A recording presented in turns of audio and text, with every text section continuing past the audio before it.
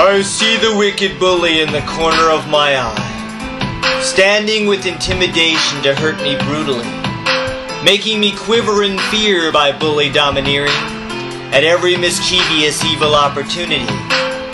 I reach out for social neighborly reverent mercy, but no heavenly clemency can be in my own grasp. I wait for the bullying to end with mercifulness, while the feeble-minded bullies possess me in their clasp.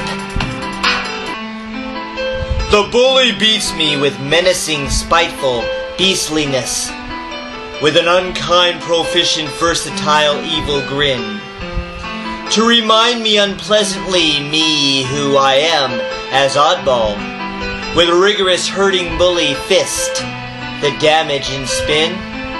The spurting red crimson-colored blood inside me boils, wanting to vanish promptly like a specter to escape, with threatening hooligan nuisance burning through my flesh, as the sinister roughneck menacing anguish takes shape.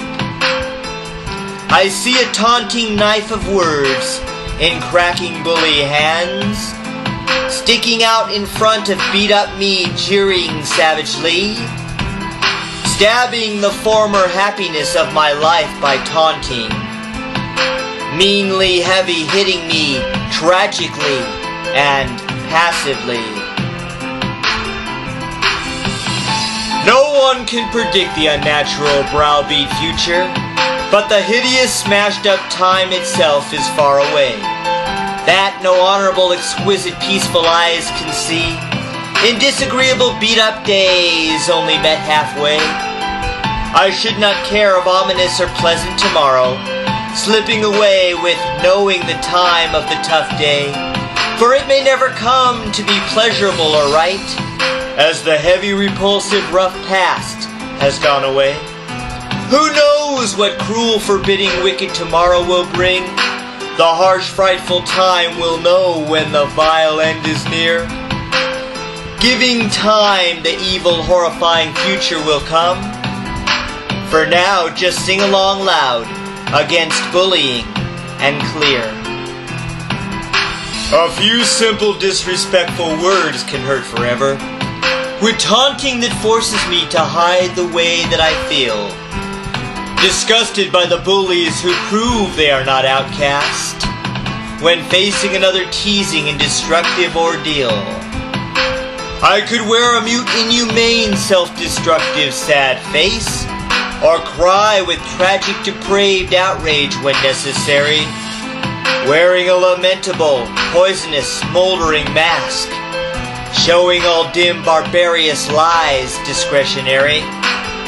Bullies do not care about human soul connectedness until they are hurting others gravely to get ahead, using and abusing for their own ill inner demons, beating in my swelling, mistreated, and overwhelmed head.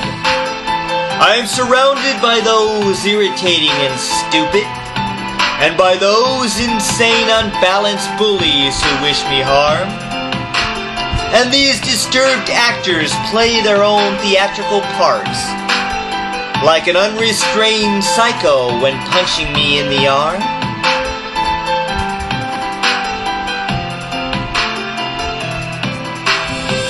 I hate with excessive passion the thought of tomorrow, knowing the unhindered bully will never make a change.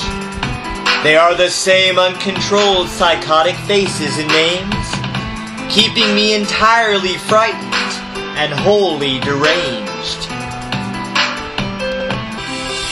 No one can predict the unnatural browbeat future, but the hideous smashed-up time itself is far away, that no honorable, exquisite, peaceful eyes can see, in disagreeable beat-up days only met halfway.